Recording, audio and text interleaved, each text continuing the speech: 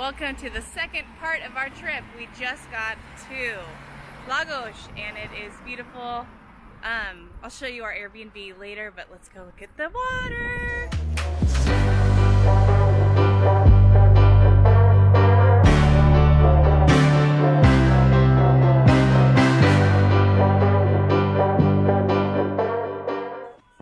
You guys gotta see what we're walking through. If you guys want to watch the sunset in Lagos, you have to come to this beach. And we'll post it, whatever it is. I don't even remember the name. Oh my god.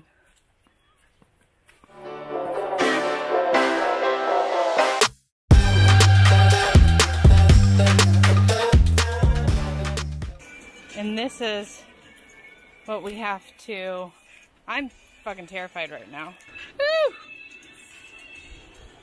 If you're afraid of heights, which I am actually not, but this is fucking crazy. Ugh.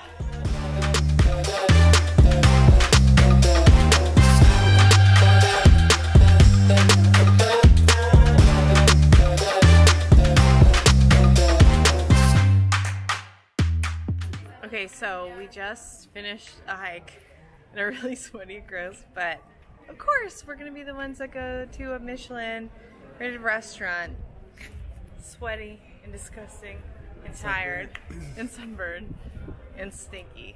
We're pretty stinky.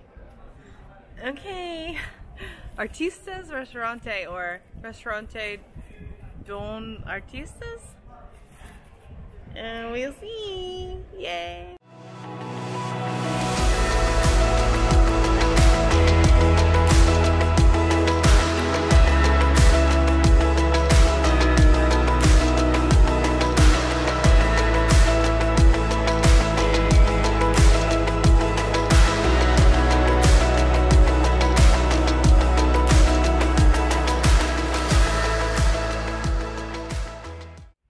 Day 2 in Lagos, and today we're gonna go find some waves for this guy to surf.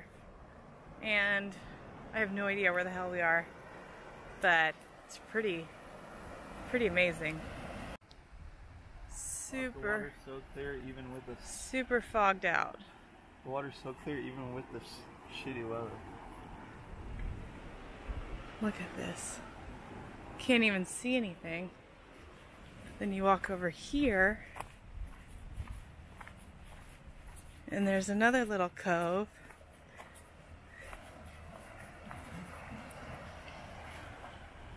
Want to go see what's on that side? And now we're gonna walk over there. So we made it to Tunel and it is foggy as hell.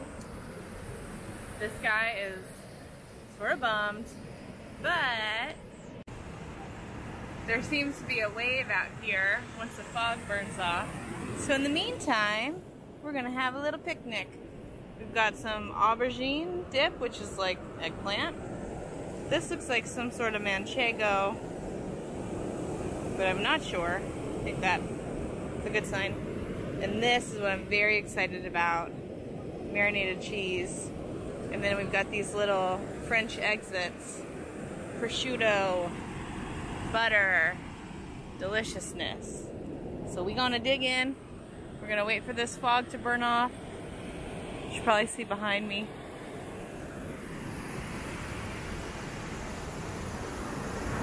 Lots of surfers on this beach.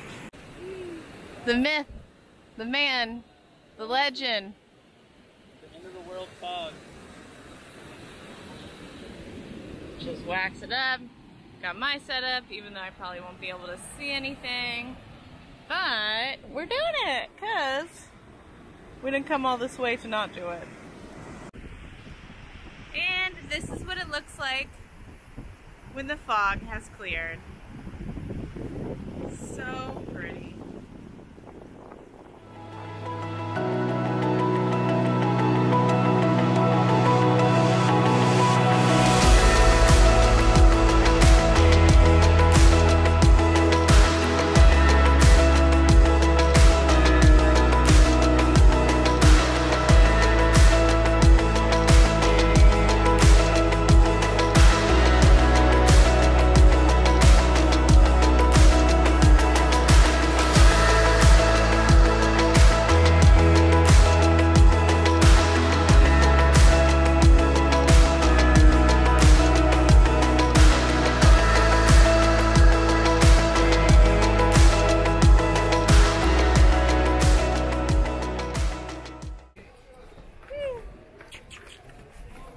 Seriously, I almost died.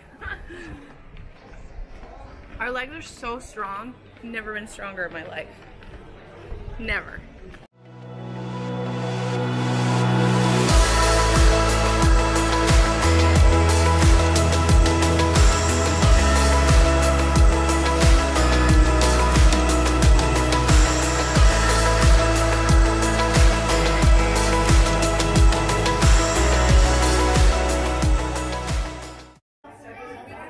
So we are at Mullins for dinner right now, and you guys gotta see this. This is the beef mobanzik, fresh veggies, piri piri chicken. Are you excited? So fun. And a good dose of the vino verde. And our new friends. Hi!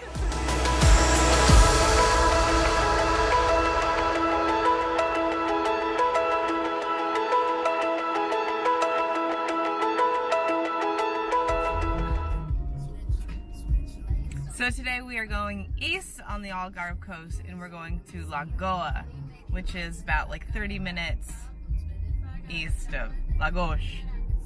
And there's a bunch of cool stuff, and we're very excited.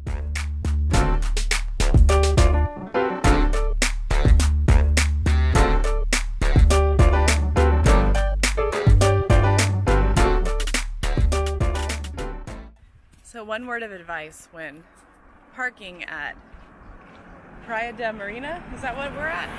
At this heart-shaped rock. At the heart-shaped rock. If you see a parking space, Grab it. grab it. Do not try to go closer because you might have a panic attack or hit a car or get run over. Everyone gets wild for parking around here.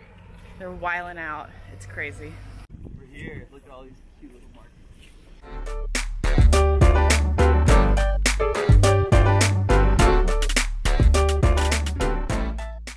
Over there is the famous heart-shaped rock, and you can see all the boats going out to the caves. We are gonna start heading on the little hike, and then we'll go down to the water. Hey babe, what do you think? Awesome. So beautiful. It's like, look at this terrain. This the people don't even matter. So much terrain.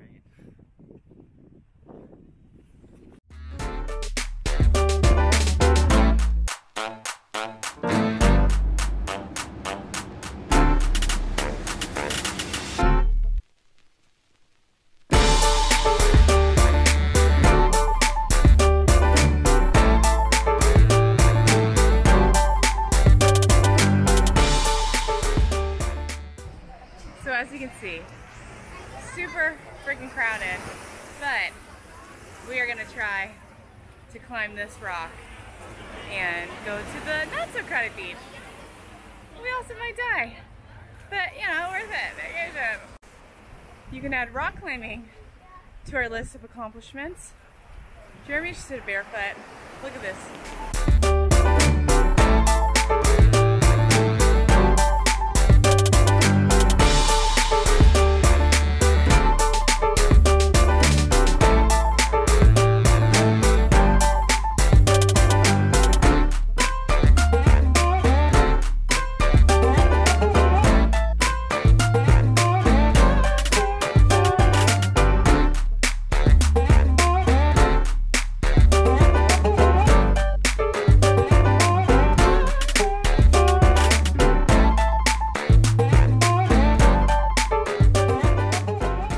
So we just did, what is that, Praia del Marina?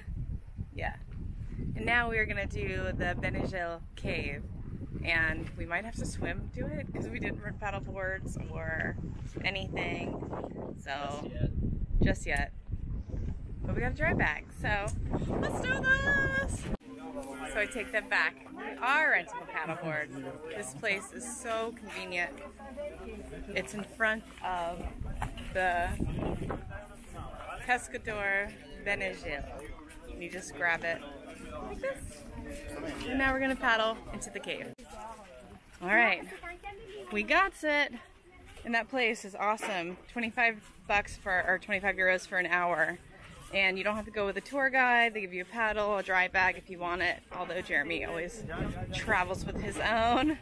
And yeah, We're about to go into this cave, and I'm gonna sit on the paddleboard and do nothing. The only thing is gnarly is that. So you launch here. Look at this wave.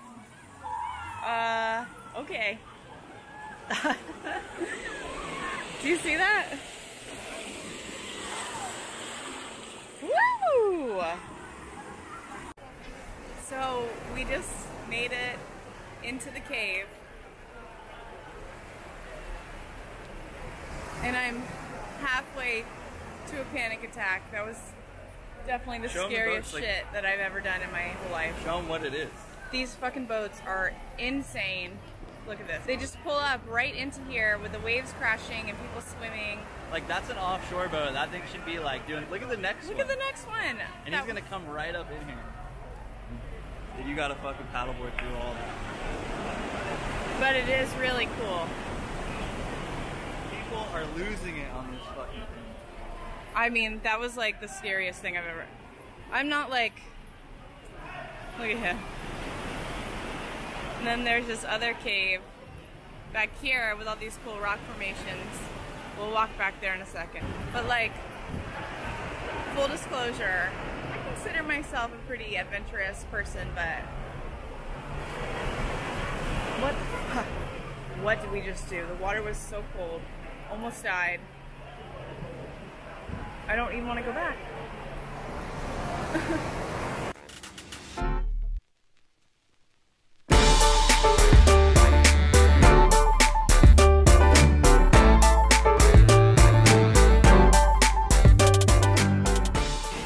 This is pretty cool. It looks like there was a... I don't know if it's too dark to see. So eerie in here.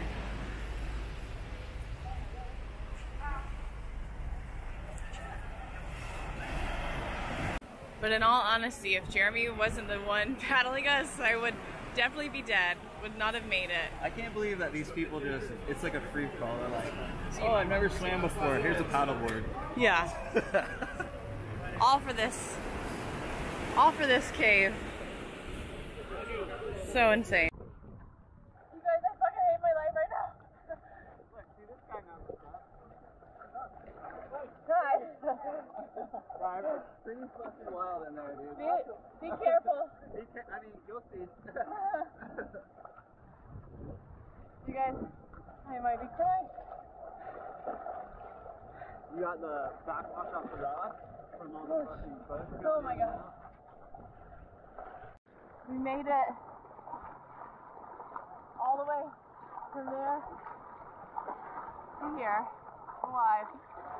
Because this guy paddling in my butt. I should do my own tours out here.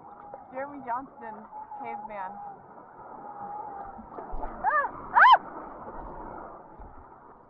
Oh, no, thank you. Never again. Never again. Say it again? You almost surfed in that cave. Okay. We made it. Now I can't help but laugh, but legit. Whew. I'm glad I survived. Alright, let's give you guys a little perspective of the top of the cave.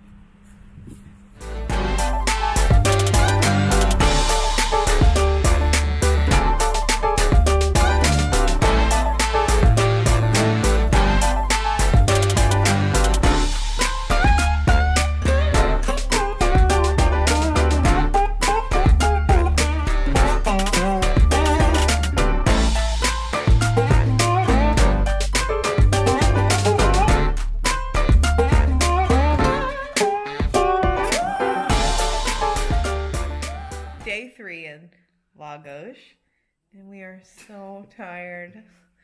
Mush brains. The sun rips you apart here. The salt just dehydrates you all over the place. And also it's just so fun that it's hard to like stop going to each. Going so hard. You can go to like 1,000 beaches here. There's probably beaches they still haven't even discovered yet. Yeah, it was crazy. Like it never ends. In a good way, in the best way possible.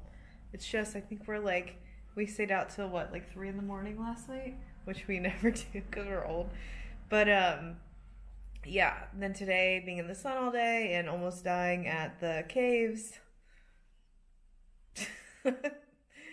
Now we are gonna go eat dinner at a really famous restaurant, Kashinga. There's one chef. There's 2 women as the waitresses, and it's amazing looking. There's always a wait, but we have our name in, so we're gonna go get a cocktail, wait for them to call us, then eat all the traditional Portuguese food, and I'll be sure to share with him, with you, with all of us. Dinner tonight. Babe's got my cabrayisco, and he's got his Sagres favorite beer. That thing is so good. It's like sugar, lime, mint, vodka. No mint. Is there? No. I don't think so. It's so good. Alright, so this place was packed, but we're the last people here.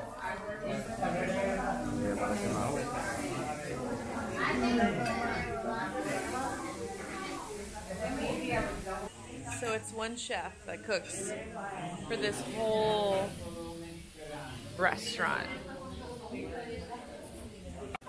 Okay, first course, we've got the vegetable soup with kale, bread, olives, and carrots. Try carrot, baby. Oh, and vino verde.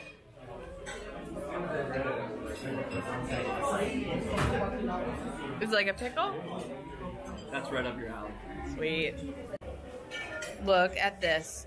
The grilled sea bass and the seafood cataplan. All the stuff.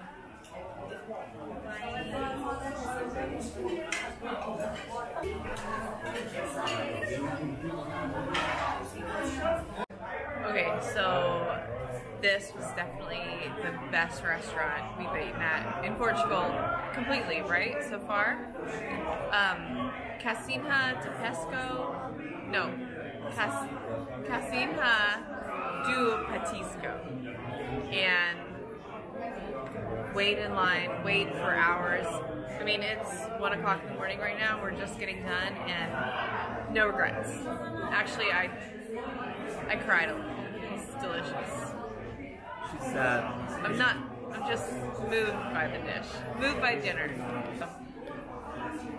I don't eat seafood very often, but when I do, it's only in Portugal. Well, you don't eat shellfish because of my allergy. You eat fish all the time. We don't eat shellfish very often, but he overloaded. These little things. And ruined his shirt.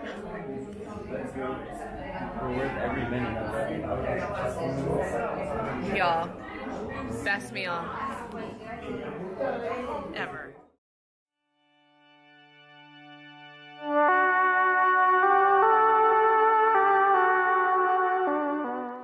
So it's our last day in the Algarve, and I realized I never showed you our apartment. It's pretty cool. It's a 3-story place called the Chimney House, and it's on Airbnb and all the booking sites, although I did it on my credit card points, which is awesome. I should probably do a blog post about that. But I'll give you a tour real quick. The house itself is really cool. The management behind it, maybe not so much.